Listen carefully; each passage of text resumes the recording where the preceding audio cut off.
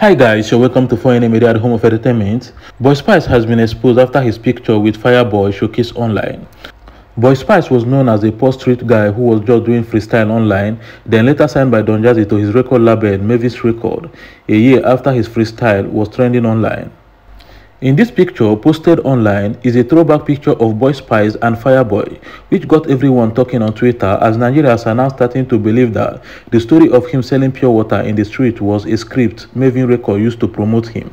Here is the question a Twitter user asked that has been trending online. According to the Twitter user, he said, "That video of him selling pure water was a script?" On responding to this question, from what Nigerians are saying, it seems like he has been exposed because they believe that the story was a script.